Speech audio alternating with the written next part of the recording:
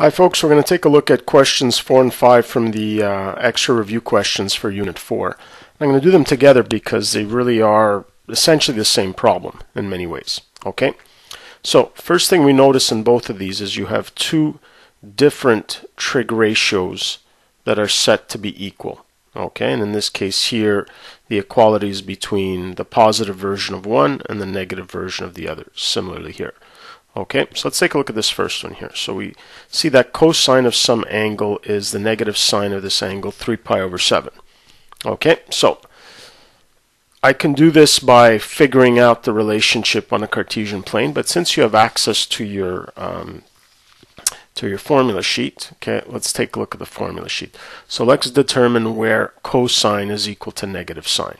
Okay, so we have here cosine of 3 pi over 2 minus some angle is equal to the negative of the sine of that angle. So this one here will be a relationship we could use, and the other one that we can use is this one here, that cosine of pi over 2 plus an angle is negative sine of that angle. Okay, so these are two correlated identities that we're going to use.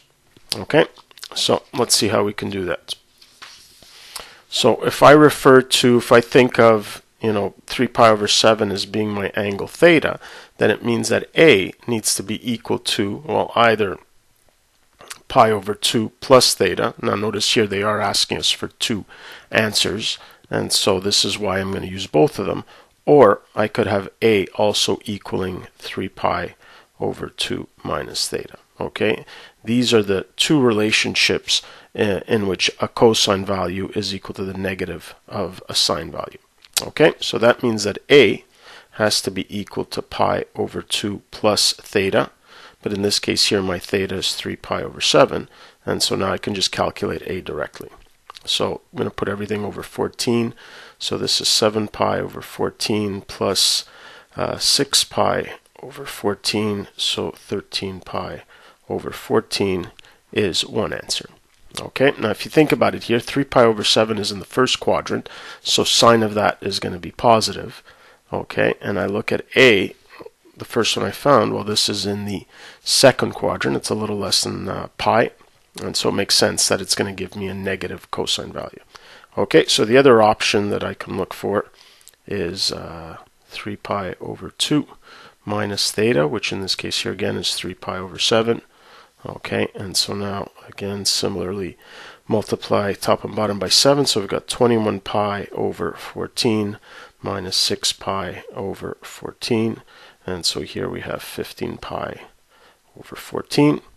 Okay, and in this case here this is in the third quadrant, it's just a little more than pi, so it makes sense that the cosine value would be a negative number. Okay, just as the right hand side of the equation is. So we're going to do something very similar in number 5. Now here it's a secant value that's the negative of a cosecant.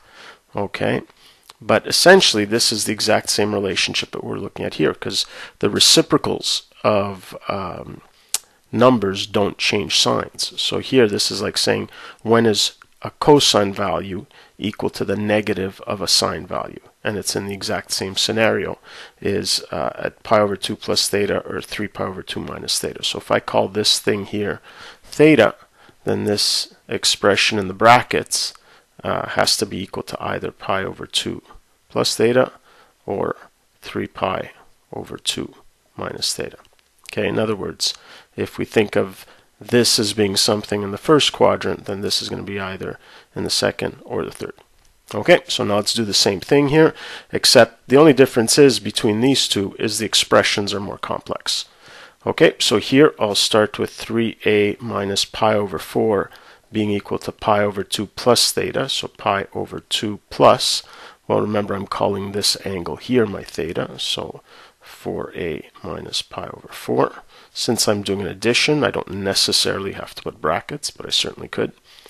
Okay, and let's solve this here. It's just a linear equation. So let's bring the 3a to the other side. So we have a is equal to negative pi over 4 minus pi over 2. And then bring this to the other side, plus pi over 4. And this works out nicely because these add up to 0. So a is just equal to negative pi over 2. Okay, so here's one answer. They did ask us for two answers. Okay, and the second one now, I'll use the second relationship. So here 3a minus pi over 4 needs to be equal to 3 pi over 2 minus my theta, which is this here. Now because I'm doing a subtraction, I better put brackets or else I risk making a silly mistake. Okay, so here 3a minus pi over 4 equals 3 pi over 2 minus 4a plus pi over 4.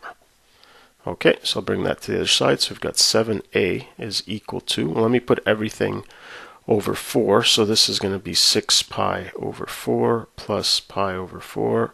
And then bring that to the other side plus another pi over 4. So 7a is equal to 6, 7, 8 pi over 4, which is just equal to 2 pi. And so a is just equal to 2 pi over 7. Okay, so here are my two answers that I was able to achieve. Okay, so again, reminder of how to solve these types of problems is first of all to recognize that when you have these equalities between different trig ratios, you're likely going to be working with your correlated identities, okay, and determine which one fits the circumstance. Okay, that's it for these.